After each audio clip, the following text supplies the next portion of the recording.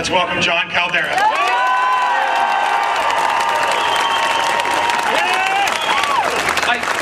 I've always wondered what Woodstock would look like if we went.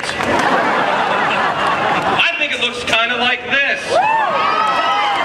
You know, knowing that there's a sea of reporters and news satellite fans here, we might want to remember how many people. Our block party right over there has photographs of our last party. Go over there and get the picture and show people there were more than 50 of us who came. Independence Institute is giving out those great Gadsden Don't Tread on Me flags. Please go over and say hi and give us your name, give us your email address so we can continue to communicate. I've been reading a lot of words lately, and I've come to realize that words have meaning. What the founders wrote, those words have meaning. What politicians say have meaning. And like so many of us, I learned this lesson the difficult way. I have a beautiful 6-year-old daughter. She's the apple of my eye. She's the reason that I continue to live, and she quite literally saved my life.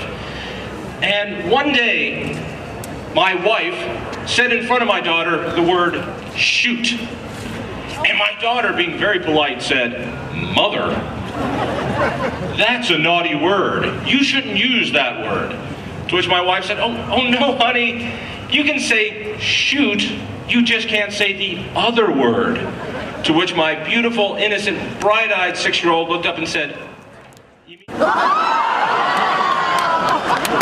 Exactly! At which point I realized words have meanings. And I look back at some of the words that have come from some of our presidents. I remember one president who looked at us and said, "I am not a crook."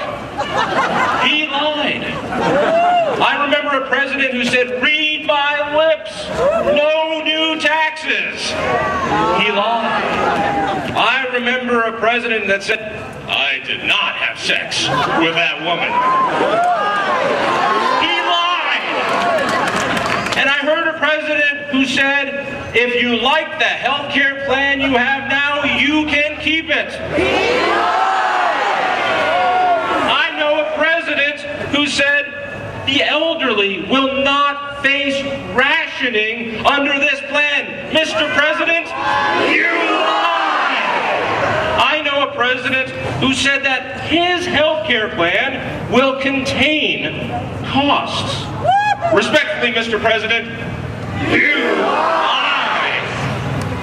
I know a president who said, "This plan will not add one dime of deficit to our children." I know a president who says illegals will not benefit from this plan.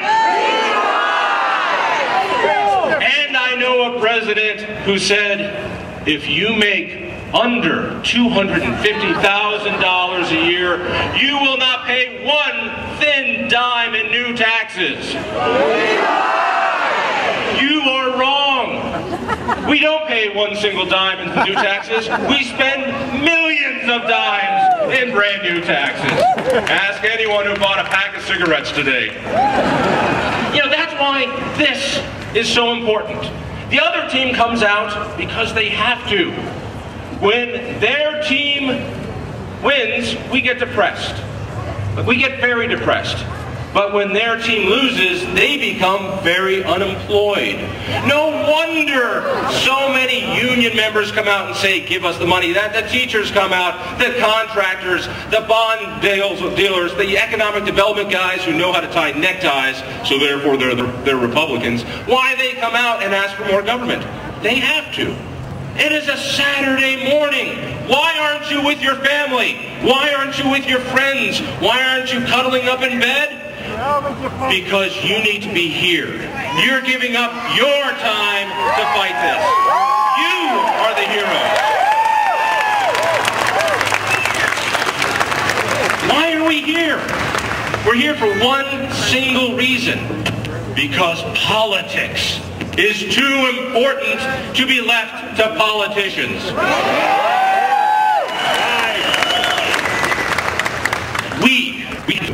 We are the last line of defense. Republicans have nothing to do with politics any longer. They have nothing they can do. We are the only things that will stop increased debt. We are the only people who can stop socialized medicine. We are the only people who can stop cap and trade. We are the final line of defense in America. And might I add, the line is holding.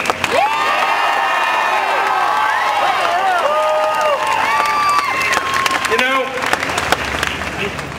politicians, like teenagers, need lots of supervision.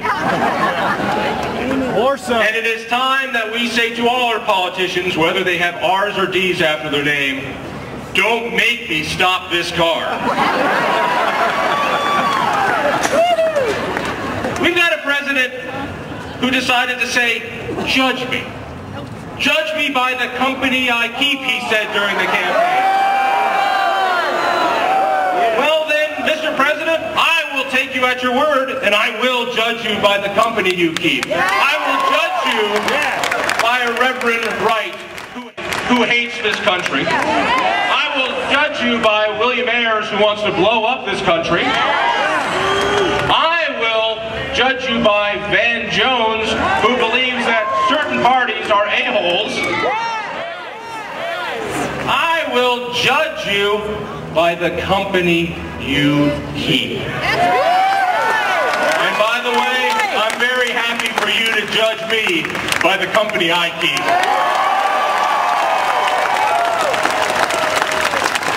You watched the speech last night, or Thursday night, Wednesday night, whatever it was. Oh, you missed it. We found out the true Obama. We found out a man who wanted to declare war on profit. You heard him. How can we save health care? We save health care by destroying profit. If only we took that awful line item called profit away, then everything would be good. Because everything we do in life, profit has been bad. Mr. Obama, everything we have has been made efficient, has been made available, has been made cheap because of profit.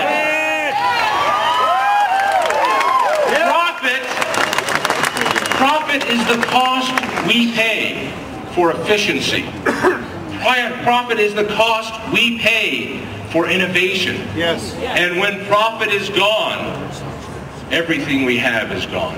Yes. And if you believe that taking profit out of healthcare will end there, I guarantee you, profit will be taken out of education as it has.